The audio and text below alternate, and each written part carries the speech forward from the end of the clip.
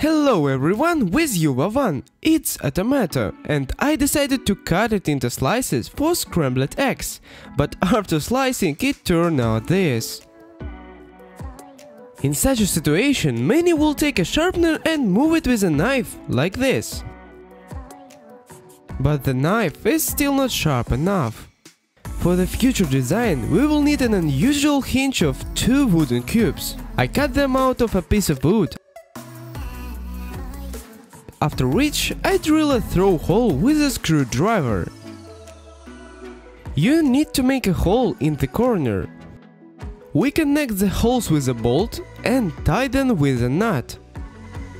With the help of a few more holes, I add 2 studs to the design, and that's what happened.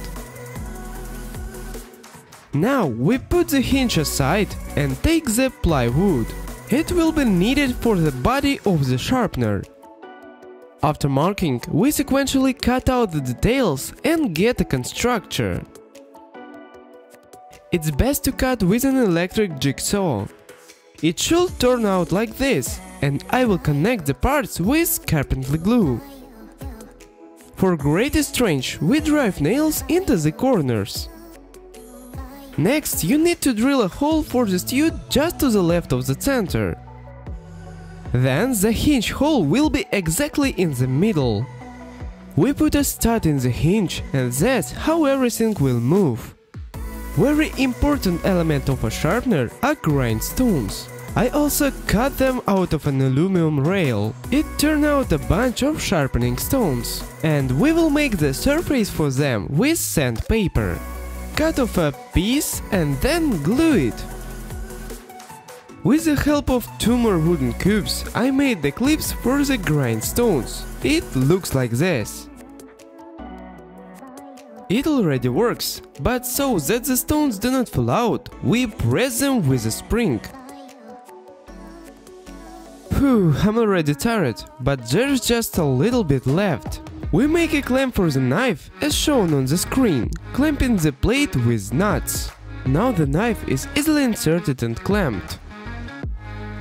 The optimal sharpening angle will be 20 degrees. We set it on the sharpener. We start with 600 grindstone and move up and down. See how well the hinge works. The angle does not change during the sharpening process. This is very important. This cannot be achieved manually. Now the knife edge looks like God, very shiny. Let's start the test with piece of paper. He cuts it like butter. And this is my sworn enemy, Mr. Eggplant. Goodbye.